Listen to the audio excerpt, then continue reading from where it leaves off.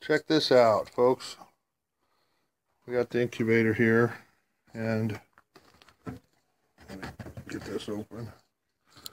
These are baby quail. Look at them, aren't they cute? And they're itty bitty, to give you an idea of scale. That guy is about the size of a chicken egg. That guy right there. Can you hold this, Logan? Oh, that one. These guys can fly enough to hop out of here if we're not careful. So, come here. Look at this little guy. Oh.